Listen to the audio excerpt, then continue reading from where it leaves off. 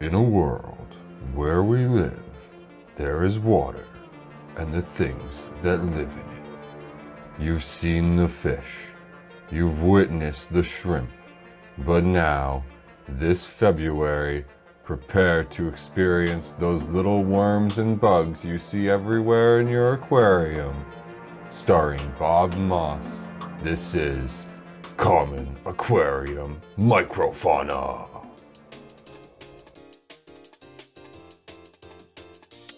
Subscribe to my channel.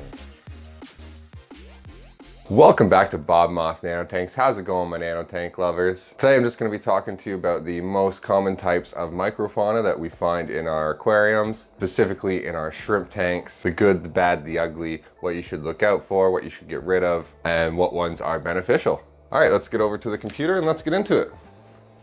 Alright, I'm over at the computer. Hopefully this all works out. So first up on my list I have nematodes. These are known as roundworms. Some species of this are parasitic and live off fish, often appearing in the anus of the fish. I think the most common type is called camelanus, which is kind of funny.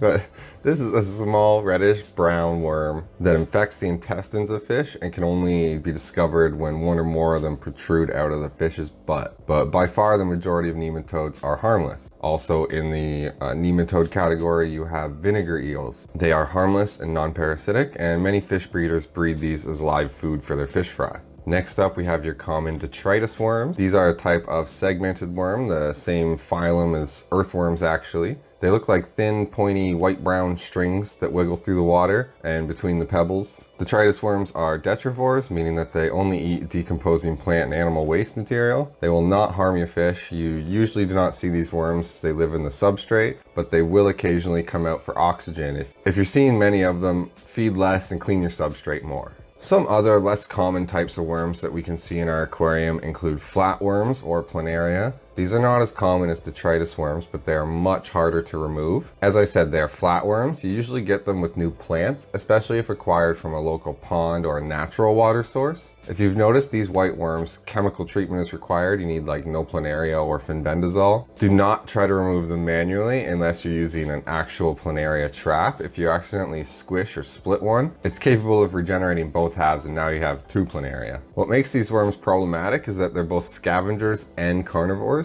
They won't harm healthy fish, but they love to feast on fish eggs, and of course they'll hunt and prey on all sizes of shrimp, from our babies to our adults. Next, there are anchorworms. Anchorworms aren't actually worms at all, but they do look like them. Anchorworms are actually a type of copepod. I'll mention them soon. And they're a dangerous parasite that can cause a lot of harm to fish. They can be seen by the naked eye, and they're commonly found on koi and goldfish, but can be found on many freshwater fish species.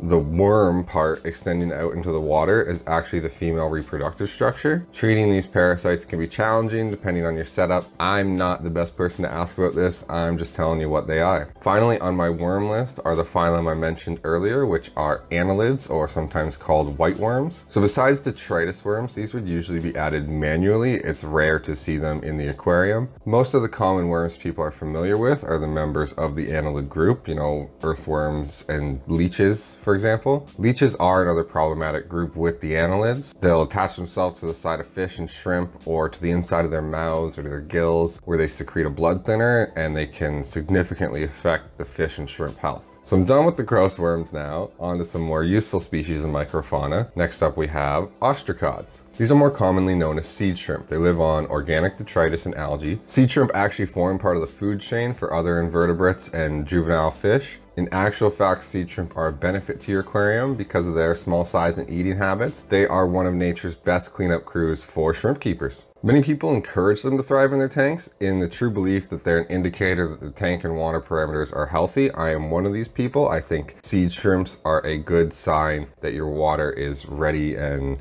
your tank is matured enough for baby shrimp. They're also really useful for fish breeders as a natural food source for many fish. The next species is one I actually have a hard time telling apart from seed shrimp with my naked eye, and they are the COPEPODS, or sometimes called cyclops. These guys live virtually anywhere on the globe where there's water. They're found in conditions ranging from freshwater to like hypersaline, salt water. They've been found in underground caves, water and leaves, leaf litter on the ground, streams, rivers, lakes, even in the sediment layer in the open ocean. They usually eat diatoms and other phytoplankton, and they're eaten by larger organisms like fish and filter feeders. Copepods may even be the most abundant single species of animal on Earth. They're actually tiny crustaceans, so they're realistically cousins of crayfish and water fleas. Speaking of water fleas, next we have DAPHNIA, or sometimes commonly called water fleas.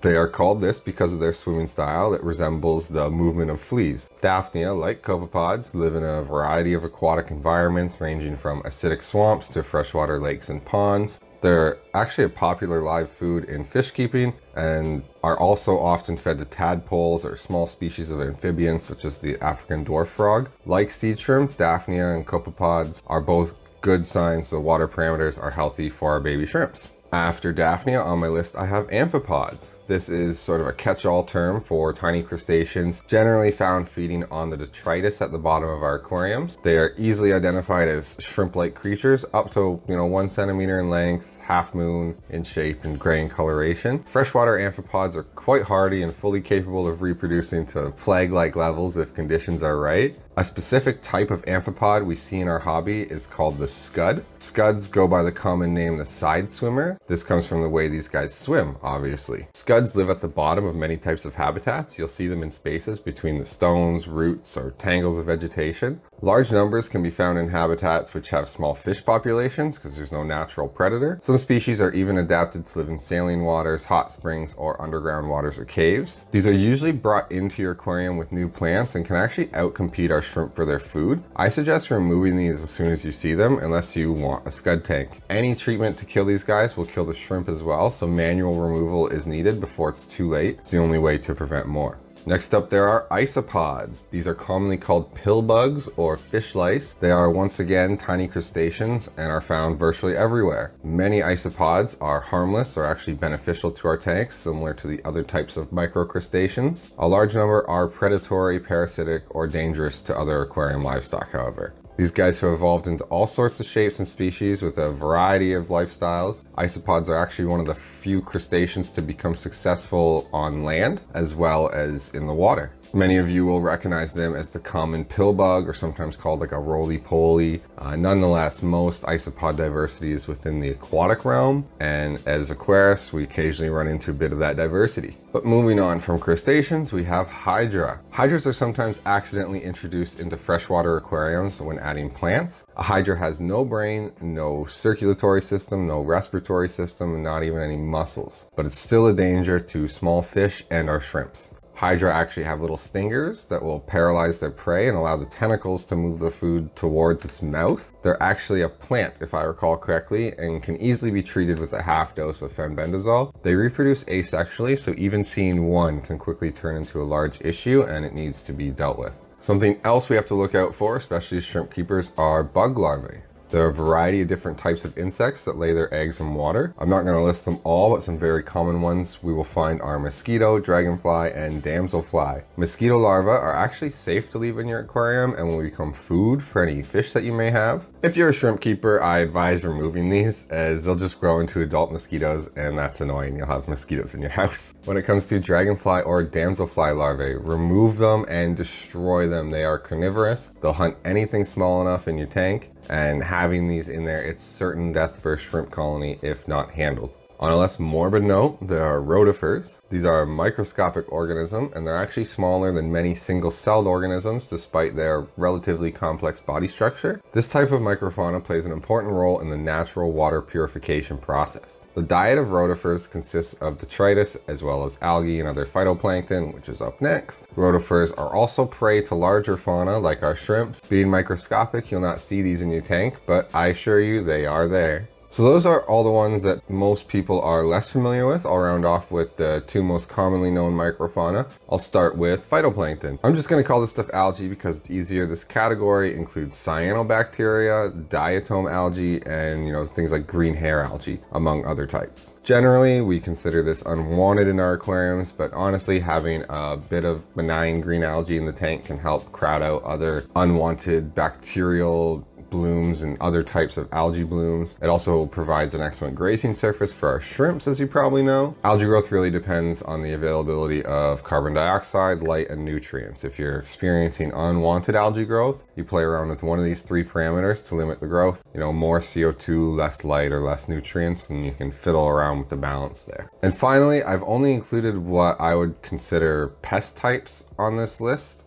Pest types of snails, that is. Your most common pest snails are going to be the limpet, the bladder pond snail, and some would say the ramshorn snail. Let me know if I forgot any pest type snail. I don't think, I think that's all of them. Some people hate these guys, some people love them. I don't mind snails, as you can tell from looking at any of my tanks, and I have more ramshorn than I can handle, and I love it. Snails are beneficial to most aquariums. Some will eat plants, but most of these guys are detrivores, and snail poop actually contains beneficial bacteria for our shrimp's digestive health, I believe.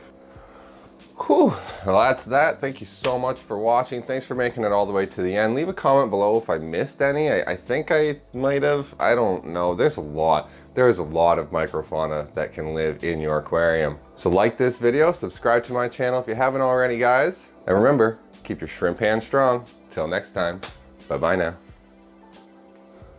Recording audio, right here. And let's do this. Welcome back to Bob Moss Nanotanks. Something. I had it in my head. Okay. Welcome back to Bob Moss Nanotanks. How's it going, my nanotank lovers? Today I got something. Oh no, it was there. Whoosh. Need to write it down. How's it going, my nanotank lovers? Oh my god, that light's distracting. That's good, right?